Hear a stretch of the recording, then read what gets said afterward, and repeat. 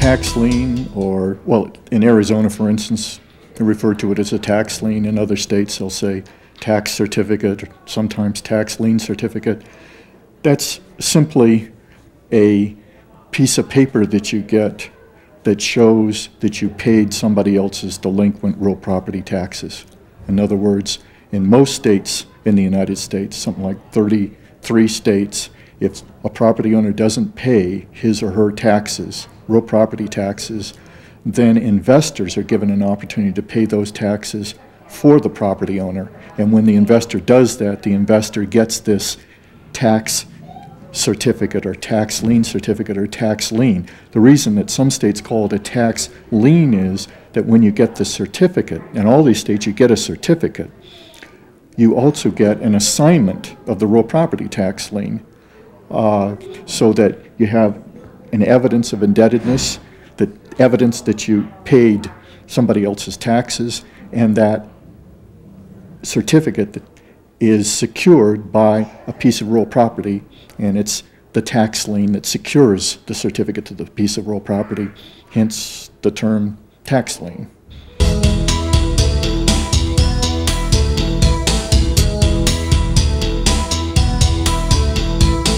A tax deed, that relates to another method of collecting delinquent taxes.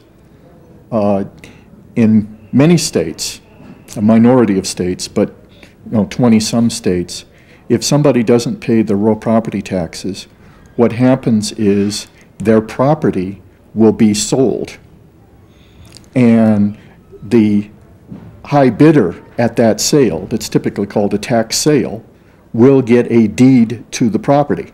They will own the property. They get the property, and that deed is oftentimes referred to as a tax deed, or typically in states where the treasurer collects the taxes, it'll be called a treasurer's deed. So it's basically an oral bid auction. It's a foreclosure. You're really foreclosing on the real property tax lien, which secures the payment of the real property taxes. If they're not paid, they foreclose on that lien. There's a foreclosure sale, typically called a tax sale, and the bidder, you bid up on the property, the high bidder on the property gets a deed to the property, a tax deed.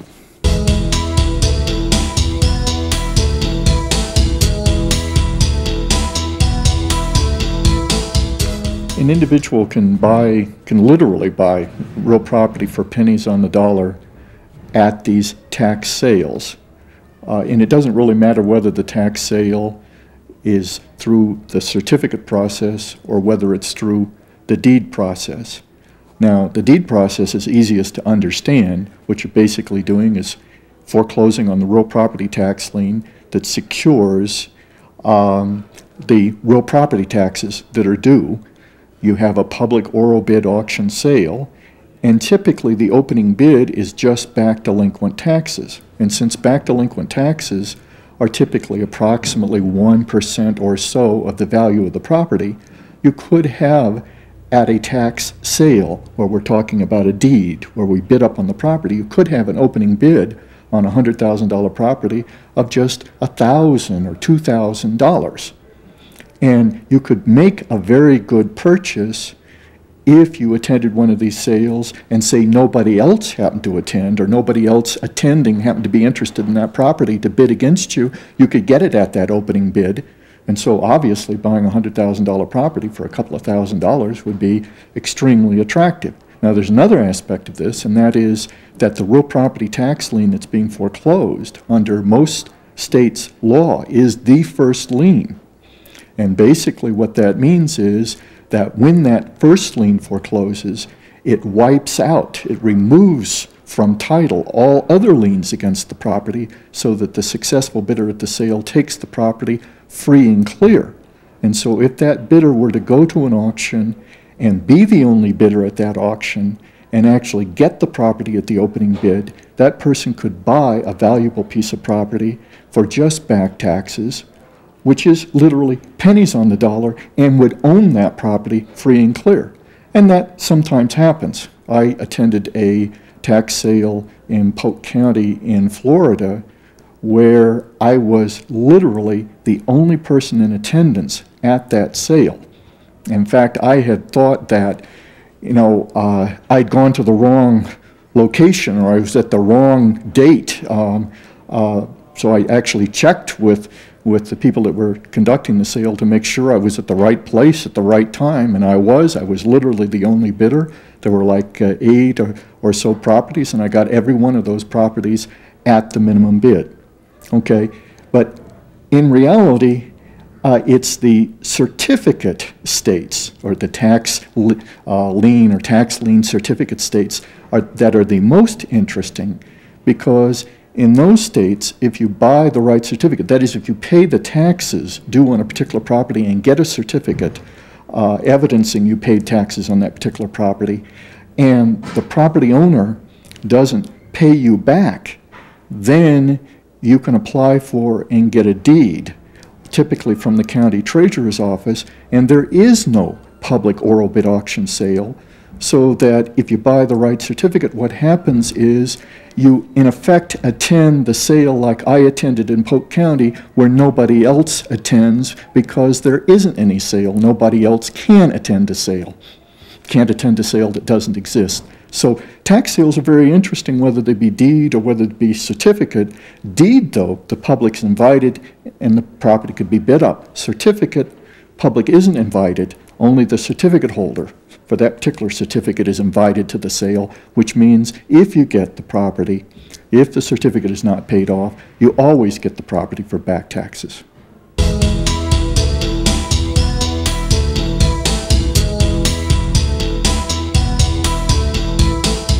Investors can get a high rate of very high rate of return in the tax sale area.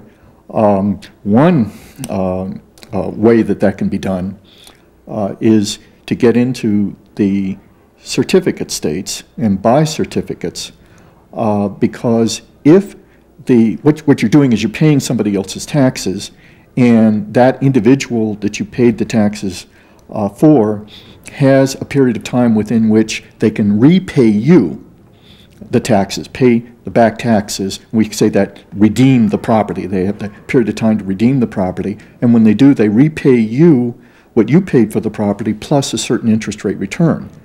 In a large number of the certificate states, that interest rate return is very high.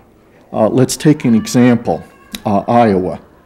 Okay, in Iowa, if you pay somebody else's taxes and you get that tax certificate, the property owner has 1 3/4 years, 1 year and 9 months within which to pay you back. And when they pay you back, they have to pay you what you paid. So you bought a certificate for $1,000. They got to pay you back the $1,000 plus 24%. It's actually 2% per month or fraction thereof. So 2% for every month you actually held that particular certificate.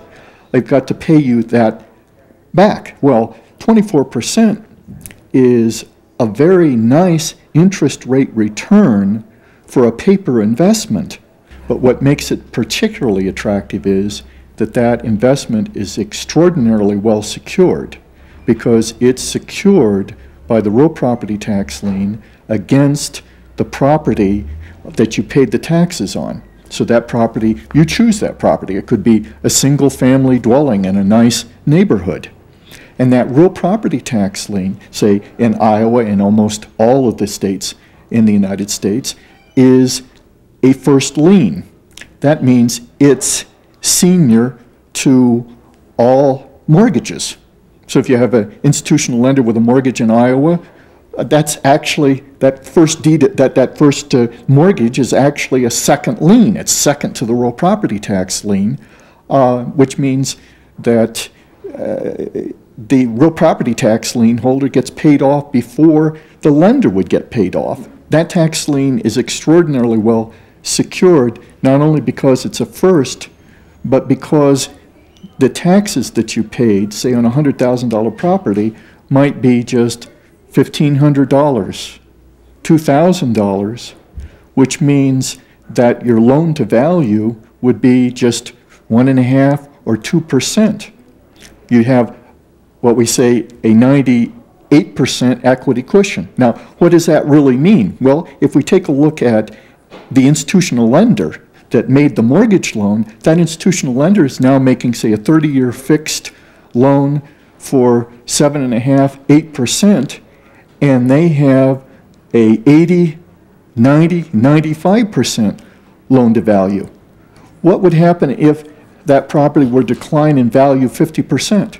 Well, if you've got a 90% loan to value, 40% of your loan has no real property to secure it. The tax lien, okay, where you've got just, say, 2% loan to value, if that property dropped 50% in value, your loan to value would be 4%. In other words, drops 50% in value, you still got all sorts of equity to secure your investment. Now, that's got to be extraordinarily well secured. I mean, far, far better than lenders, any institutional lender anywhere. And institutional lenders are getting 5.5 and 8, you're getting 24%. That's like three times the interest rate, and you've got security that's so much better. It's a heck of an investment.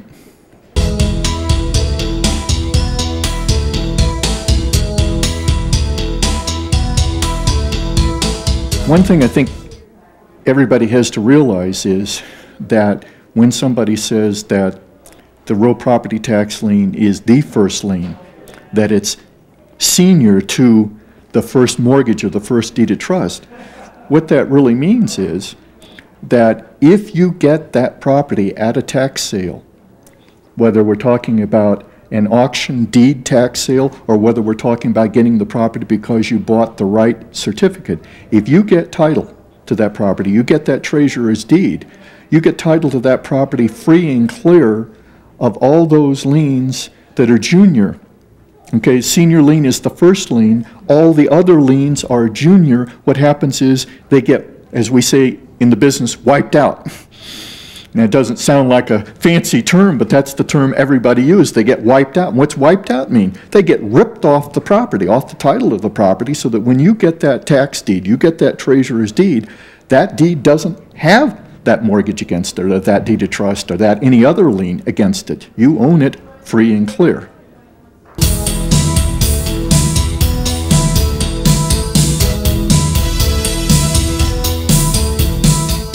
Well, of the certificate states, you know, where you pay somebody else's taxes and you get a certificate, and if they pay you back, if they redeem, they give you your money back plus an interest rate return. Some of those interest rate returns are astoundingly high, even though you have this fantastic security. And the reason for it is that the counties want either the property owner to pay the taxes. So take Iowa, where 24%, that's a very high return. If that induces the property owner to pay the taxes, because if the property owner doesn't, the taxes are in default, and the property owner is going to have to pay 24% for not having paid the taxes. But if the property owner persists and refuses to pay the taxes, then an investor is going to pay those taxes because the investor wants that 24% very well secured. Now, there are other states that actually have interest rates that can exceed the 24% because there are many states that have a penalty return. And what we mean by a penalty return is that it doesn't matter when the taxes are paid off, you get that particular percentage return. We could take a state like Texas, where technically it's not really a certificate, it's a deed where we say it's encumbered by a right of redemption. That is, you got a deed, but the property owner can buy the property back, can redeem the property, so it's a little like a certificate where you got the certificate and the certificate's paid off. Well, in Texas, the period of redemption for most properties is just 6 months. That period to pay off is just 6 months. And if it's paid off within that 6-month period, or if it's redeemed during that 6-month period, then it's a 25% penalty. Well, that means if it's redeemed, say 1 month into the 6-month redemption period, then you're getting 25% in 1 month, or on an annualized return basis, you're talking about a 600% return. If it's redeemed right at the last minute of that 6-month period, you're getting 25% in just 6 months, which means you're getting an annualized return of approximately 50%. In Illinois, you get an 18% penalty for each 6-month period that the certificate isn't paid off, isn't redeemed. So, for instance, if a certificate were paid off just prior to the end of the first 6-month period, then you would get 18% in one 6-month period, or that'd be an annualized return of 2 times 18, or 36%. If the property owner didn't calculate it right and waited another day, then you'd get 18% for the first 6-month period, and since you were 1 day into the next 6-month period, you get your 18% because it's a penalty. You get it no matter how many days you're into that period. You'd get your 18% just because of that 1 day, so then you'd have 2 times 18%, or 36% in a half a year, so that's an annualized return of 72% approximately. So you can see the rates, the rates of return can get quite high.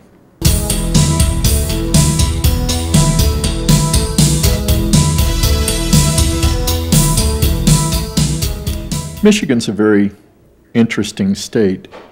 The basic interest rate on a certificate in Michigan is 15%, computed on a daily basis. The redemption period is, or the payback period, the period within which the owner has to pay it off, is 1 year. And if the owner doesn't pay it off, that certificate off within 1 year, then the certificate holder can start the process of applying for a deed. But the property owner continues to have the right to pay it off until the deed is issued.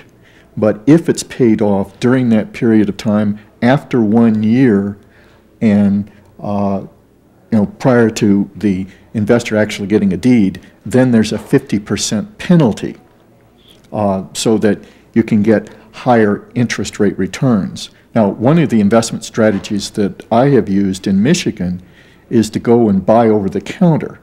What happens is those certificates that are not sold at the annual sale, and the annual sale for all of Michigan's counties is the first Monday in May. So those certificates that aren't sold at the annual sale can be bought by investors over the counter, if you will. Michigan's a little unique in that all of those over-the-counter sales for all Michigan counties are handled by a state office in Lansing. For instance, if you were to buy a certificate over the counter in the middle of April for $1,000, and that certificate didn't get redeemed or paid off prior to 1 year after the date of the first Monday in May sale, and then you started the process of applying for a deed, and the property owner, got all excited and I don't want to lose my property, and then came in and paid you off or redeemed it, that person would have to reimburse you for the $1,000 that you paid for the certificate, plus suffer a 50% penalty, and give you an additional $500.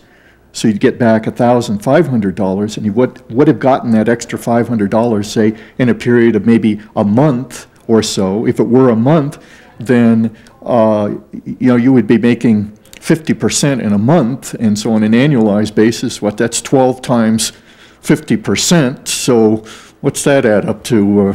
600%. 600%. So that investment strategy is very interesting. And of course, the other alternative is that the property owner doesn't pay it off, doesn't redeem, in which case then you get title to the property. And again, you're going to get title to a property, free and clear, for back taxes. And that's the best payoff.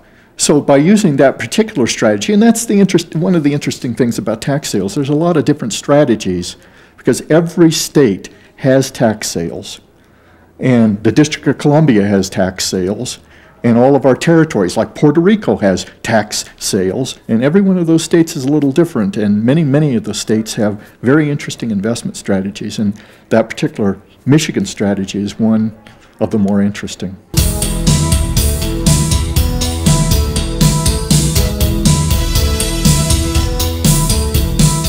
People ask me, why in the world would counties give these high rates of return? 16% in Arizona, 16% one of the lower rates of return, but it's very high, 24% in Iowa. And then other situations where there's penalty returns, where your annualized return can go over 100%. Why so much? The reason is very simple. I use Iowa as an example. The Iowa legislature passed a law making the interest rate return 24% for one simple reason. They figured that the 24% is going to get the property owner to pay the taxes on time, and if the property owner won't pay the taxes on time, the 24% is going to get investors to pay those taxes on behalf of the property owner. So I've talked personally with the treasurer of Polk County, which is the Des Moines metropolitan area, and she told me that, it was a couple of years ago, but she told me that at the completion of their tax sale, they had collected in excess of something like 99% of the real property taxes due to the county of Polk and Des Moines metropolitan area, city of Des Moines, the school districts, I don't know, mosquito abatement districts, all of these political entities. Virtually every single dollar of taxes was collected in that fiscal tax year, because the Iowa sales are always held on the third Monday in June, and they have a fiscal tax year. So by the end of the fiscal tax year, the county has collected everything on behalf of the county and all the other taxing entities. And that's why more and more states, including the state of California now, is considering, more and more states have the certificate system, and the state of California is considering implementing the certificate system, and actually has a statute allowing for that, because in those states where you have a deed auction, what happens is you don't want to foreclose on the property owner for not paying back taxes just a few months after they haven't paid the back taxes. You give a property owner a long period of time within which to pay those taxes off, because politically you have to. Okay, the state treasurer, the state tax collector, I mean the county treasurer, county tax collector can't foreclose out somebody's property for non-payment of $1,000 worth of taxes when the property's worth $100,000 in 5 months. So in the state of California, they give you 5 years before they'll sell the property. You're delinquent on your taxes, there's a 5-year period before they put the property up for sale. There's some figures now for Los Angeles County in the state of California showing that there's something like $90 million in real property taxes that are delinquent, that are in this pipeline waiting to be forced to be paid by the tax sale. Okay, by that deed tax sale, which in California they call a tax defaulted sale. $90 million, but in Polk County in Iowa, they got all their money and they got it within that particular fiscal tax year. And that's what accounts for high rate of return, well secured. They want the taxes paid. They want the taxes paid this year so services can be provided.